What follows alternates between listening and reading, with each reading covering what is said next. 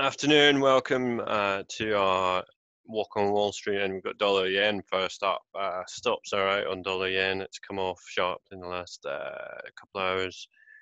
Just broken down at this support level around here.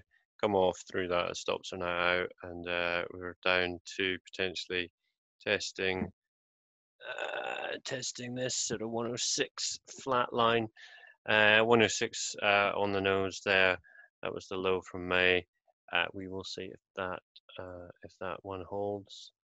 Where we just draw that line there.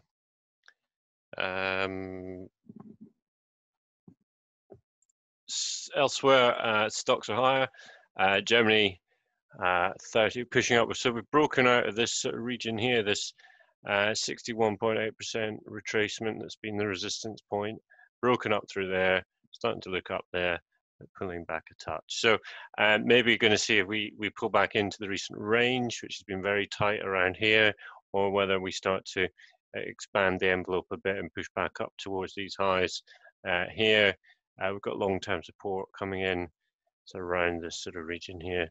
FTSE 100, similar sort of idea, broken up through 6,300 and broken out through that 61% retracement, and SPOO's S&P 500 again is pushing on up. Big move off that low. That was the low overnight down here at 30.74, something like that. On the Navarro comments around US-China trade deal, but we've had a big rally since then. UK reopening on July 4th. The pound is trading at 124.70 there, just in this now congested area, pretty congested kind of area here, which is are between this 124.50 and 125 handle. So keep an eye out for some commentary over the next few days around trade, around stimulus, and so on, around Brexit, and we'll see how this one pans out. Elsewhere, commodities, gold pushing on up. Wow, big move there.